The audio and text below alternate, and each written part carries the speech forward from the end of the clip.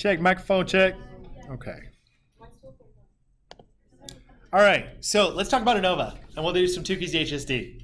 Okay, so now, simpler question. So the year is 1957, and it is becoming increasingly apparent that tar is a major carcinogen. Okay, you work for a major cigarette company that wants to know discreetly if different kinds of cigarettes have different high levels of tar, and hence are more carcinogenic. Okay, so you collect a random sample of 3 different kinds of cigarettes called Kings, Filters, and Menthols, and we're going to test this with a significance of 0.01. All right? Okay. So the first question that I have is this in fact, what kind of test are we going to run? Okay. All right. And so how we're going to think about that, okay, is what is first our explanatory variable?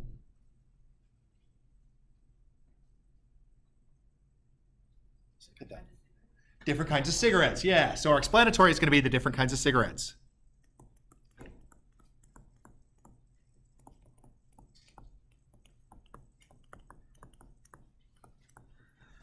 What kind of variable is that?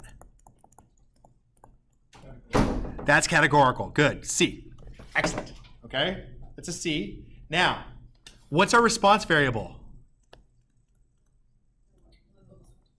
Levels of tar. Okay? And let's actually, so I'll give you how we're going to measure this. It's kind of a good question. We measure it in terms of micrograms.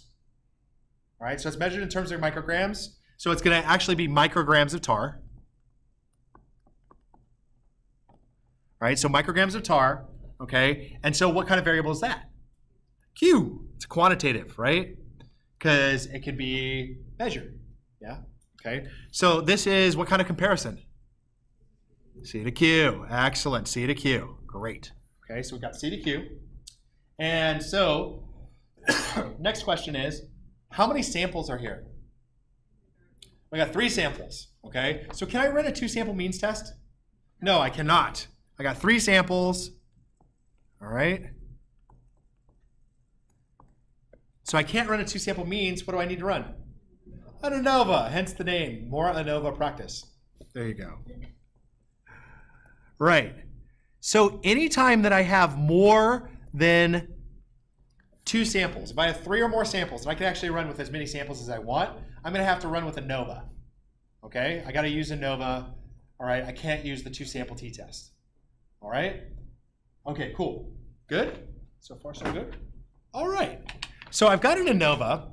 And so now the next question that I have is, what's going to be my null hypothesis? What's my null?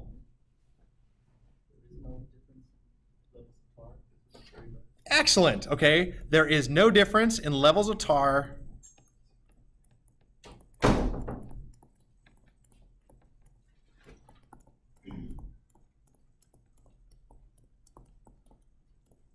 for any of the 3 cigarettes, yes?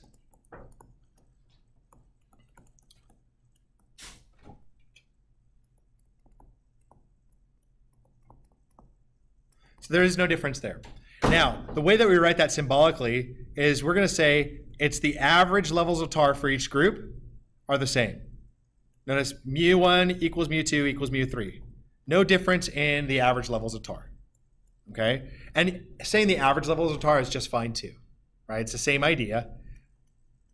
And what's our alternative? There is a difference, yes.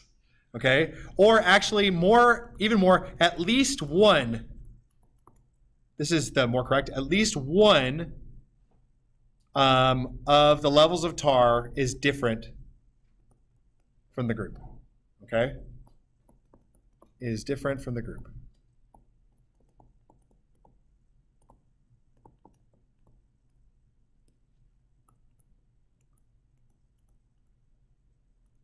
Okay? At least one of the levels of tar is different from the group. All right, cool. So we kind of set it up. Notice, and what we don't actually have a symbolic one for this one. We just write it out that way because we don't know which one's different, right? That's basically the idea. We don't know which one's different, so consequently we don't have a difference there yet. So now I'm going to go in here, and I'm going to do a stack crunch, and I'm going to open up, it's called cigarette. Cigarette. Not cigarette correlation, just called cigarette. Okay. And here we go. Here's my data set. And you'll see my data set. The king is kg, the menthols are mn, and the filters are fl. Okay? And what we're going to do is the first thing we're going to do is we're actually going to generate a box plot, because the box plot is what we generate for C to Q. That's our graph of choice for our comparisons. Okay? So I'm going to go into graph. I'm going to choose box plot. Okay? And I'm going to choose my tar levels. I went into graph. I went into box plot. Graph, box plot. Right? I chose my tar levels.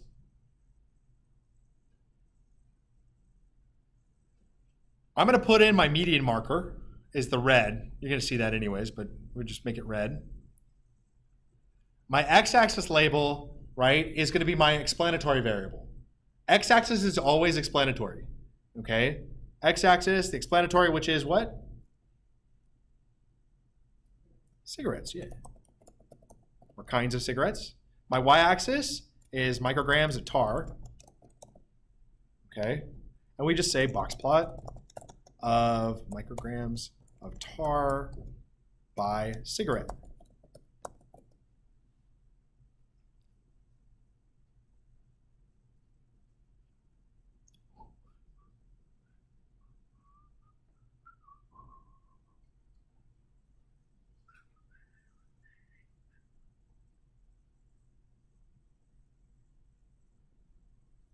And then I compute. There it is. So far, so good? Okay. Tell me where are you lost? I just didn't have to go find the cigarette chart. Oh, got it. I went too quick before. Okay. So now you're going to go to graph, box plot, okay? And then you're going to select with data. Oh, no, graph, box plot.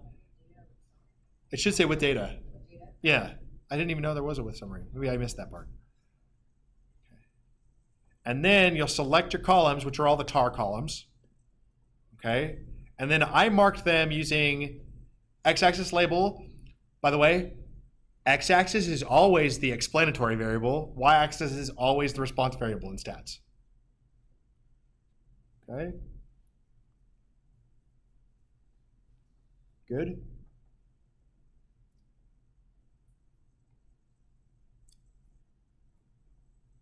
We'll compute.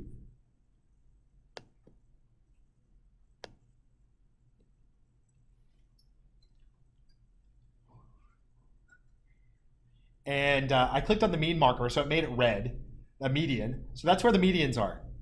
That's where the 50%, the 50th percentile is for each one of them.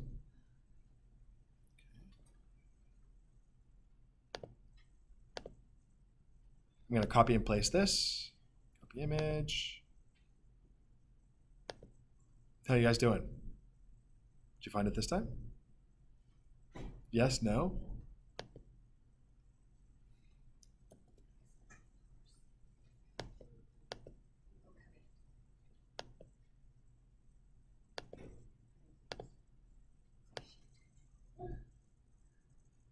Now you just, if you click on options and you click copy, right? What'll happen is you'll get another picture of it. Right, if you're trying to copy paste, is that what you're trying to do? Oh no, when you're trying to select multiples, you have to do shift. Oh, yes, or control. Yes, that's true. Sorry about that. Didn't even think to myself to instruct that way. All right, so we have 3 of them there, right? We have all 3 of the tars. Now, if I look at this, what's your first instinct? Do we actually have a difference? Is there a difference in the amount of tar based upon this box plot? Does it look like one? Yeah, there does, doesn't there? What, James, does it look like a difference there? Yes, why? So explain, like in words, yes. Because, right, this is what you might have to write into an exam. Like, is there a difference? What's the difference? Well, the first one, I wasn't able to label correct. But it did come out as King Tar, right? Yes, so King Tar Okay. at 20 micrograms of tar. As its median. That's the median. Yes. Okay. Versus. The other two, MN tar, FL tar. One had a medium of, I don't know, 13, the other one had a medium of 15. Okay. Got it. Okay. So there we go. Difference. So the King had more. It looks like it has more, right? It looks like it has more tar. You guys know what a King cigarette is? Yeah. Any former smokers? Former smokers? Okay. It's a big cigarette. Big cigarette. And then, like, this one has a filter. Like, this is 1957. Come on now. Then we have a menthol, right? And so a King tar, it's like a big cigarette, right? So it makes sense that it would have a higher level of tar. But what we need to know is, statistically speaking, so this is a box plot, and something I talked about in some of the video, but I'll re-emphasize here, is that the box represents the middle 50%, okay? That's the middle 50%, right? And so it kind of represents the amount of variation inside of that particular sample, yes?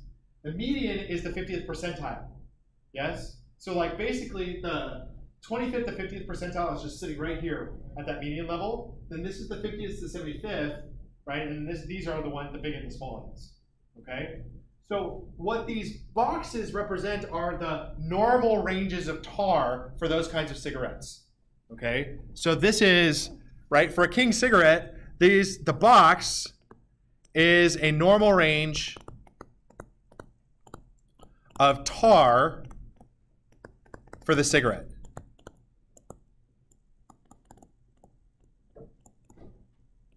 Right, so it's the normal range of tar for the cigarette, okay? And so like what we see here is that the normal amount for King tar is significantly more than the normal amount for the menthol tar and the filtered tar, right? We don't want to base it upon one value for the cigarette, but like a normal range, like the middle 50%, that's a good thing to base our differences on. So it's really based upon the boxes, okay? So again, normal for menthol, and this one here is normal for filtered.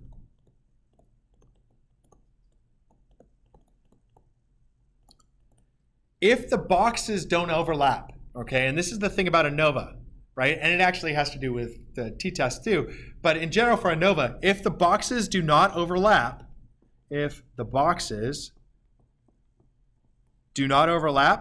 or one of the boxes does not overlap with the other two, then it suggests we have a difference.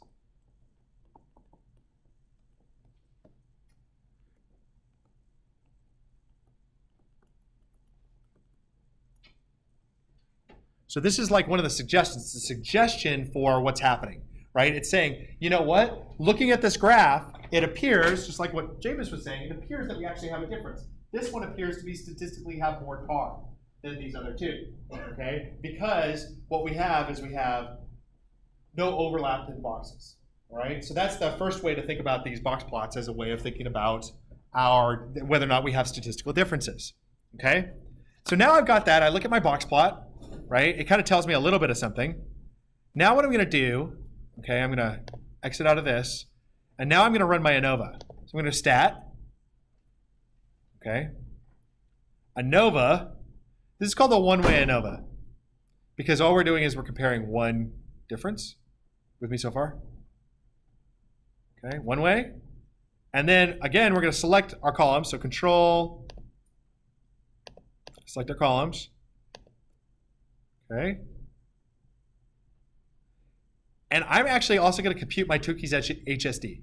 Tukey's HSD, we'll talk about that one in just a second. Tukey's goes along with ANOVA. So ANOVA tells us if there is a difference.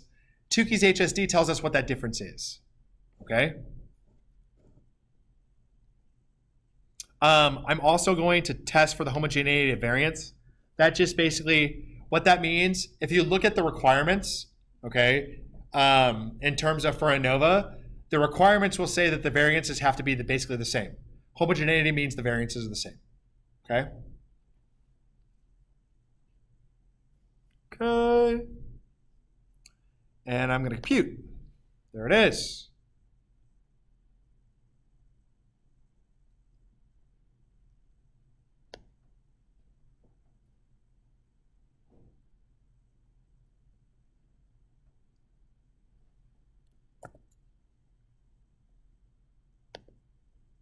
Everybody good with me so far?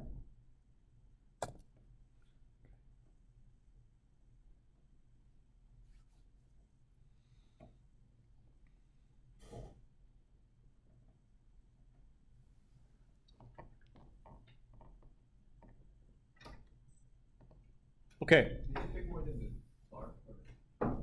I just picked tars. Where's the 3 tars?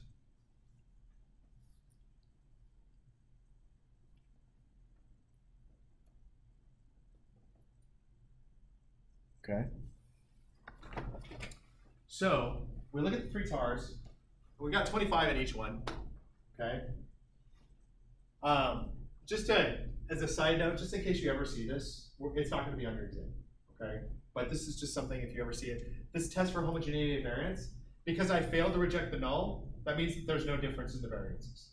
It's a weird one, like that it does that, but that basically says there's no difference. The variances are basically the same. That's what it's saying. Okay. And you can actually look at that. The standard deviations, look, they're almost identical. Right? They're sitting right there, so like there's no difference in the variances. Let's go to the ANOVA table. All right. Now the ANOVA table, one, it gives us what our stat is. By the way, if I give you this table, it's not going to say F stat. It'll just say stat, right? Because you've got to know that it's an F, right? But then it also has a p-value. What's that p-value? Right? Less than 0.0001. There it is. What does that tell me? What does it tell me, Julia? It tells me reject the null, right? P is less than alpha. Okay, remember 0.01 was our alpha. So P is less than alpha, so I reject the null. What does that mean? What's the result of that? Sorry. What's the result of that? What does that mean, Vanessa?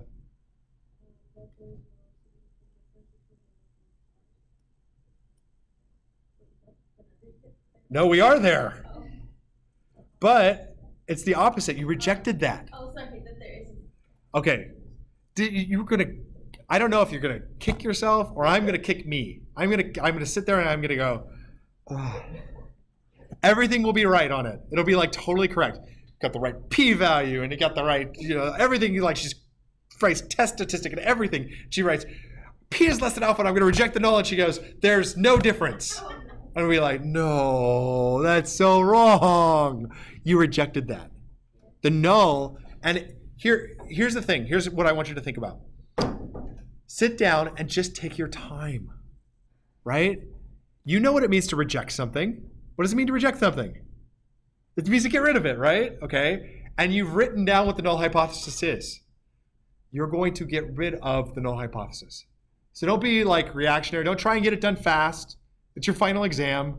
Who wants to sit there and get it done fast? I get it. You're probably going to want to get it over with, but not fast, right? So we got p is less than alpha. We're going to reject the null. So what does that mean? There at least one, right? Here's our conclusion. At least one of the means is different. Which one do you think is different? Yeah, it's probably different, okay? The king one is different. At least the one of the mean tar levels is different. Excuse me.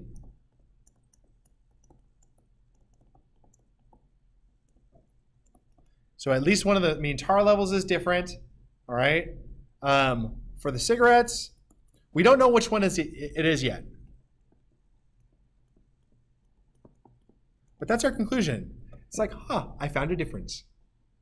Okay? Now, the question is, which one's the different one? All right? Which one's the different one? And that's where Tukey's HSD comes in. So which one is different?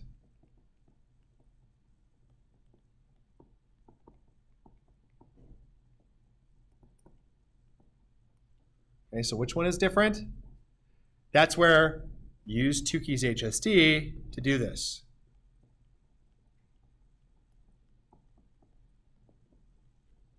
Okay, so I go in here and Tukey's HSD, it starts out with the largest one, the largest mean. Okay, so king tar is the largest mean.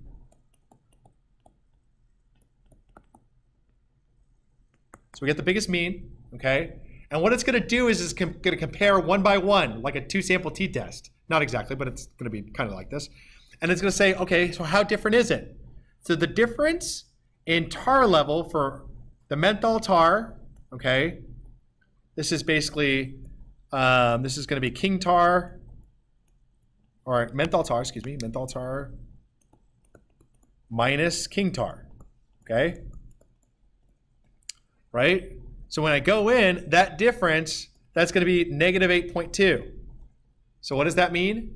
That means that the menthol, on average, has a tar level of 8.2 micrograms less than the king tar. Okay? Is that statistically significant? Yes. Right? This is statistically significant.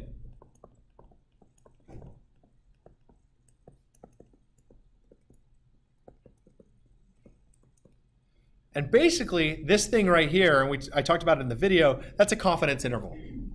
Okay? It's a confidence interval for the amount of tar, or the difference in tar, basically. It's a confidence interval for the difference in tar. So what we're saying there here is, if you kind of, and this is kind of the idea, if I pick a King cigarette out at random, okay, and I compare it to a menthol cigarette, their amounts of tar, right, most likely somewhere in here, okay, I'm going to end up with the difference in the amount of tar, right? Okay. So on average, it'll have a difference of 8.2 micrograms, okay? But it'll generally be somewhere in between here and here, right? Between negative 10 and negative 5. What it's definitely not is it's definitely not no difference. You guys see that? It's definitely not no difference, because no difference would be 0 in there, right? 0 is not in there, so it's not that, okay? So what we're saying is king tar is more than menthol tar, okay? King tar is number 1 in terms of the level of tar. Menthol tar, number 2, okay, or possibly number 2. Menthol tar is number 2, and what that's saying is that it's statistically significantly less. What about filtered tar? Is there a statistical difference? Yeah, there is, okay? Now, next question. Is there a difference in tar between filtered cigarettes and menthol cigarettes? Right? So this is filtered tar, by the way, minus king tar. Sorry. Okay. It is statistically significantly different. Is there a difference between the filtered tar and the king tar? That's this one right here, by the way. I should show you.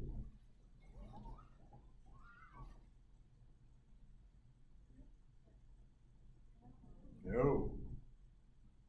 First things first, the difference is 0.28 micrograms between filtered and menthol. I said filtered and menthol, didn't I? Yeah, filtered and menthol. Okay. So,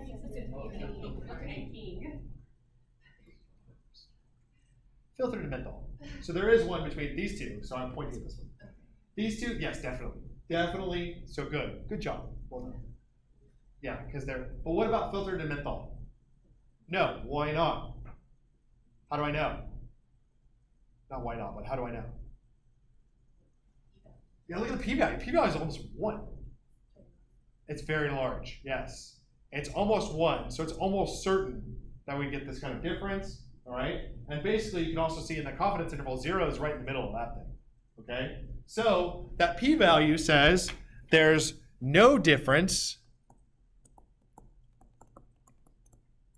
between menthol and filtered. So there's no difference between menthol and filtered. Okay? What do you think? That's it, right? That's our decision making. What we want to do is, what does Tukey's HSD tell me, right? Well, what Tukey's HSD tells me is it tells me whether or not I actually have a significant difference between the cigarettes tar pairwise, right? Difference between the variable pairwise. And so I start out with the highest one, king tar, and I compare it group by group. King tar to menthol, right? Yeah, statistically significant difference. King tar to filtered tar, yes, statistically significant difference, right? Okay. Now, Then I'm done with comparing against keto tar because I compared it against all my groups. The only one I have left is menthol against filtered. Okay, menthol against filtered. So what does that tell me? No significant difference between those two. Right? So the one that I have difference with, king tar. Right? Do king tar cigarettes have more tar than the other two? Yes. Statistically significantly more tar. It's sitting right there. Right? Okay. That is definitely the one that actually has the most tar. You guys see that? That's how that works. All right. Good. So the ANOVA, just to kind of recall, the ANOVA tells us whether or not there actually is a difference, right? 2 keys HSD tells me what that difference is. Which ones actually are different. All right? All right, so that's the ANOVA. Any questions on the ANOVA? C to Q comparison, 3 or more samples. Yes? Okay. Awesome. All right, just give me a moment here.